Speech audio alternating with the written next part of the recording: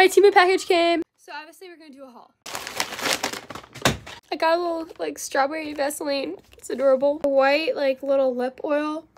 I wanted to get the pink one so bad, and it was in my cart, and the exact time I bought it, it went out of sale, and now it's back in sale after I already bought it.